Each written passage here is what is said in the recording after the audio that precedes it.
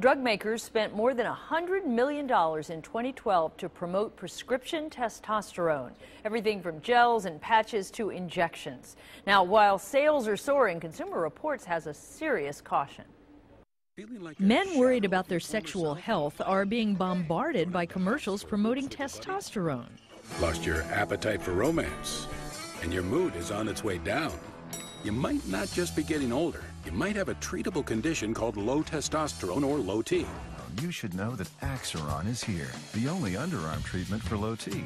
That's right, the one you apply to the underarm. Consumer Reports' Dr. John Santa says, despite the fact sales of testosterone treatments topped $2 billion in 2012, most men don't need it. Even if you're worried about erectile dysfunction, treatment with testosterone usually isn't the answer. Erectile dysfunction almost always stems from other problems: reduced blood flow, emotional problems, or a drug side effect. These treatments can cost $400 a month or more. And as Dr. Sharif Awadallah from the Institute for Reproductive Health explains, can come with serious health risks. Increased risk of heart disease because it will change the lipid profile.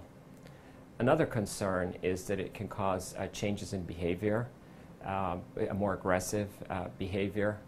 There are also concerns about what it will do to the prostate because some men are at risk for prostate tumors, and this can stimulate the growth of those.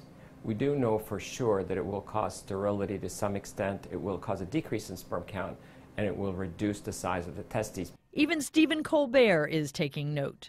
The best part is this highly concentrated male sex hormone doesn't have one side effect.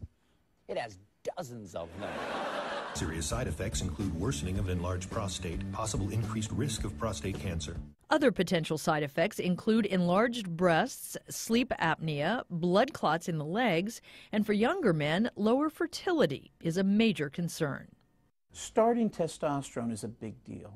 It should only be done after a long and careful conversation between doctor and patient. A lot of things to think about there. And there is another concern: family members being accidentally exposed to testosterone gels. The hormone can cause birth defects and children to enter puberty early. Clyde and Tanya? Like you said, Karen.